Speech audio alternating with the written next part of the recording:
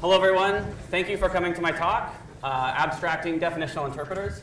This is by myself, David Darais, and my colleagues Nick, Phil, and David Van Horn at the University of Maryland. I'd like to start by asking you if you've ever written a program and asked yourself one of these questions about your program. Does my program cause a runtime error? Does my program allocate too much? Does my program sanitize all of its untrusted inputs? Is this proof object computationally relevant? I threw that in for the dependently typed people because you think I don't need a program analyzer, but you can use one. And these are all questions that could be answered by a program analyzer. And you're probably thinking, oh, well, my programming language doesn't have one. Sad face. And even if your programming language does have an analyzer, it's rare that that analyzer is looking at the behavior or the property that you're interested in. So why not just roll your own program analyzer? This is easy to do, right? Well, you're probably thinking this is maybe too challenging, maybe too much work, or requires too much expertise that you don't have. And the message of my talk is that rolling your own program analyzer is actually very easy. And it's easy if you already know how to write an interpreter. And seeing how this is ICFP, I'm going to assume that's everybody. So all you need to get started is to write an interpreter. And I'm going to show you how to, starting from an interpreter, easily implement a programming analysis of your choice. So this technique is called abstracting definitional interpreters. It's a systematic process of, like I said, going from interpreter to analyzer. And the result is a sound and terminating and precise and extensible program analysis, custom tailored to your applications. So the context of this work is some prior work abstracting abstract machines that appeared here at ICFP in 2010. AAM is a systematic framework for achieving sound and terminating analyzers, and it does this through an easy-to-use methodology.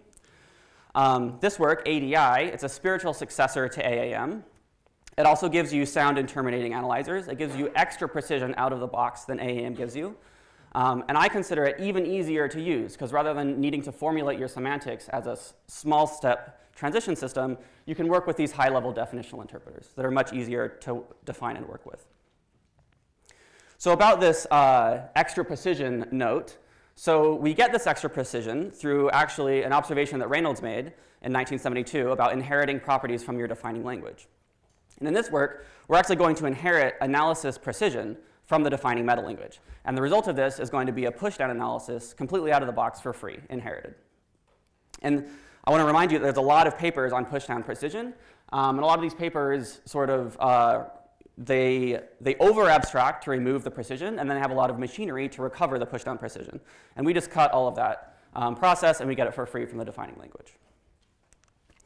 So the key challenges that any systematic approach to program analysis is going to address is first the challenge of how to remain sound for an arbitrary analyzer that you derive. And for AAM and ADI, the story is almost exactly the same.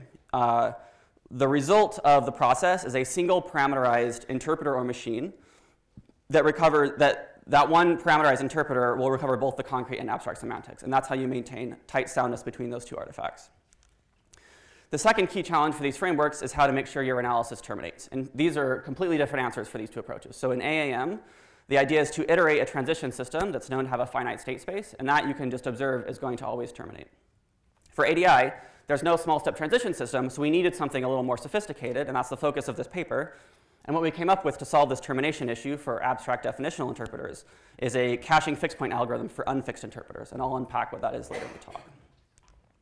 So I'm going to show you this technique by example. We're going to start with a concrete interpreter that's non-standard in just a few ways.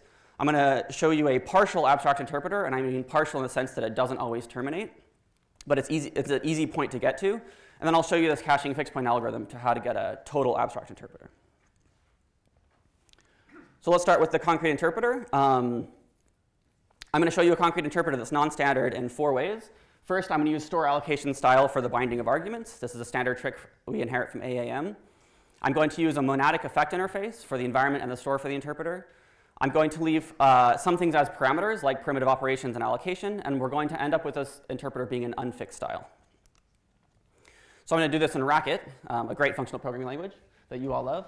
And I'm going to write comments for some things that you may have written in actual code in Haskell. So I'm going to assume that we have some monad M, and I'm going to assume some monadic effects for reader and state for the environment and store. And here's my type signature. It's a monadic function from expressions to values.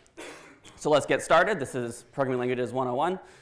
We're writing an interpreter. We match on the expression. In the case it's a numeric literal, we return in the monad just that literal as a value. If it's a variable, we do the ask-n effect, which returns the current environment.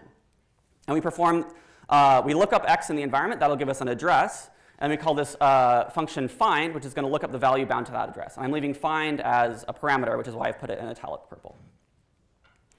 Let's get to some more complicated compound expressions. So here's conditionals. It's the standard top-down recursive definition that you're used to. We evaluate the conditional, we check to see if it's 0, and then we recursively evaluate either the left or the right branch.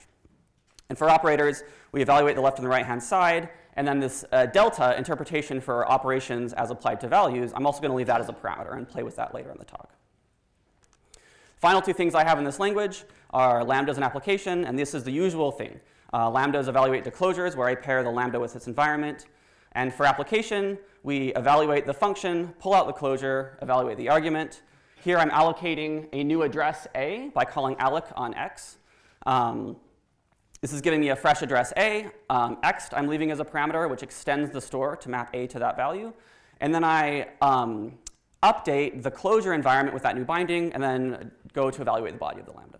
So this is a complete interpreter with a few parameters and a slightly non-standard style. And the last non-standard thing I'm going to do is I'm going to rip out this explicit recursion in the interpreter. So right now this is a recursive definition, and instead I'm now going to take the evaluator to use for recursive positions directly as an argument, which I'm calling EV prime.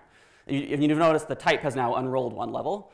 And anywhere where I called EV recursively, I put EV prime. So this is now a non-recursive definition of the evaluator.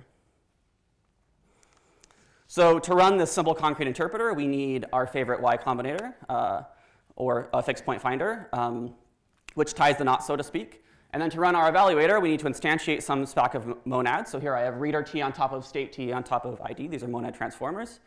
And then the first thing I do is I tie the knot on EV with the Y Combinator, and I call mrun, which just instantiates some initial state for the monadic state. You can run this evaluator. Here's a lambda x, lambda y, x, so the const function in Haskell, applied to 4. And the result is a closure where in the environment, x maps to the address 0, and in the resulting store, the address 0 maps to the value 4. So that's all there is to this non-standard concrete interpreter. I think you should all be able to write one of these if you wanted. And the reason we made these non-standard choices are for a few reasons. Overall, the reason is so we can support interpreter extensions. So the first thing we can do is, because we've done it in this unfixed style, we can now intercept the recursive calls in the interpreter to maybe do some kind of instrumentation or something else at each point in the recursion.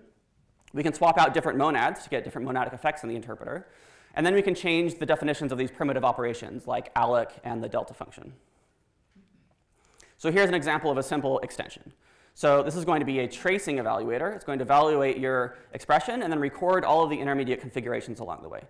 So I'm going to ask for one extra piece of monadic effect, which is a writer, which is going to output the configurations that we see. EV trace is going to wrap around an unfixed evaluator. So we're one more level of unfolding in this unfixed world.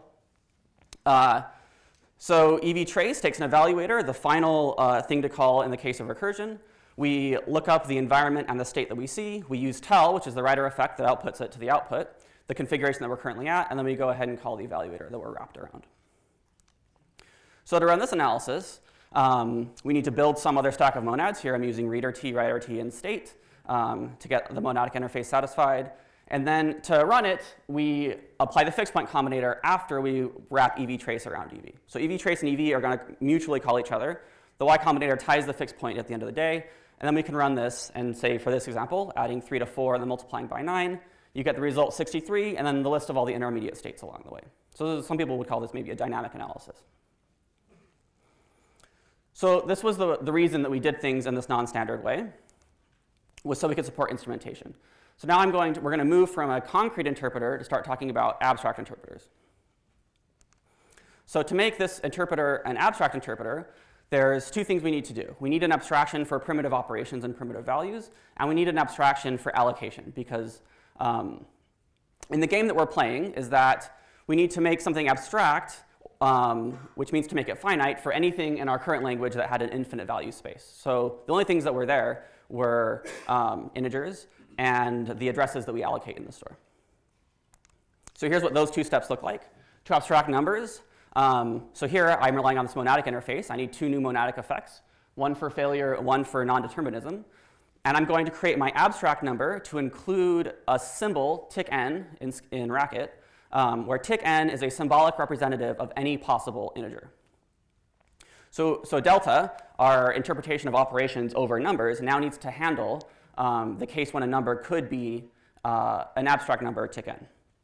So for plus, we're going to be conservative and just say the addition of two numbers, no matter what they are, we're going to be conservative and say that that's a number. But for division, in order to be sound and correct, we need to check for 0, because the interpreter needs to be able to fail and say, like, imagine this was a program analysis, and you want to detect division by 0 errors. This needs to be return the possibility of failure in that case. So we ask 0 question mark, which is a monadic operation, and then if it could be 0, we fail. Otherwise, we return arbitrary number.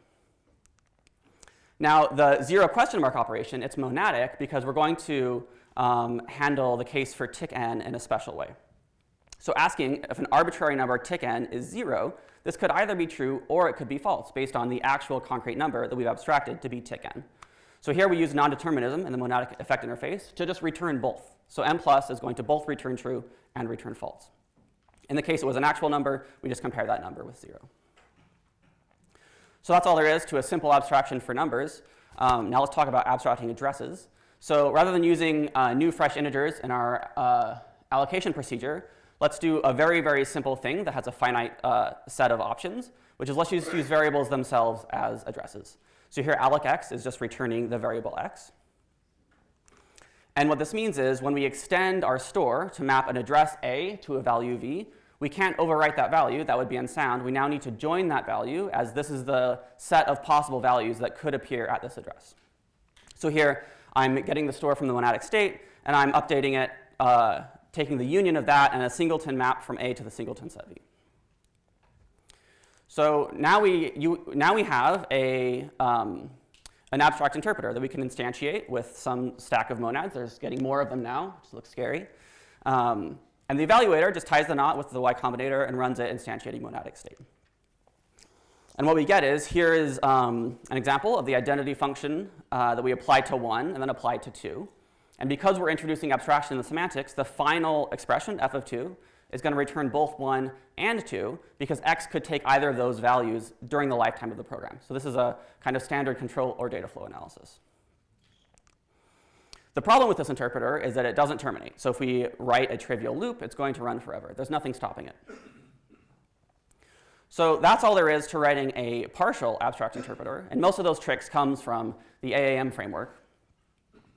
And most of the focus in the paper, and what I'll focus on now, is how to take this definitional abstract interpreter and make it terminate.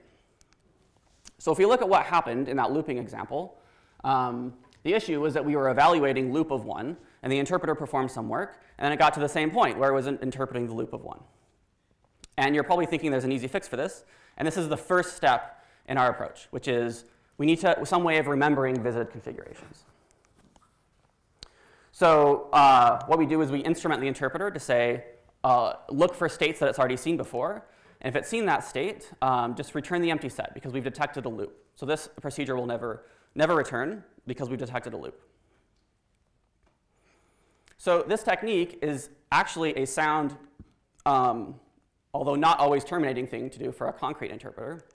For an abstract interpreter, because the state space is finite, it's actually sufficient for termination, but it's actually unsound in the presence of abstraction. So I want to walk you through why this simple approach isn't enough. So here's interpreting factorial. If you're playing ICFP bingo, I'm sure this one's already taken. So here we're doing an abstract interpretation of factorial of an arbitrary number. And we're going to apply this naive trick where if you see a loop, just cut out. So the interpreter is going to go to the body of the factorial. And here we're asking, is an arbitrary number, tick n, is that 0? And as we've seen, that's going to return twice. It's going to both return true and it's going to return false. So we're going to get a non-deterministic branching in the evaluator, where it's going to both return 1 for the base case and go to evaluate the recursive case.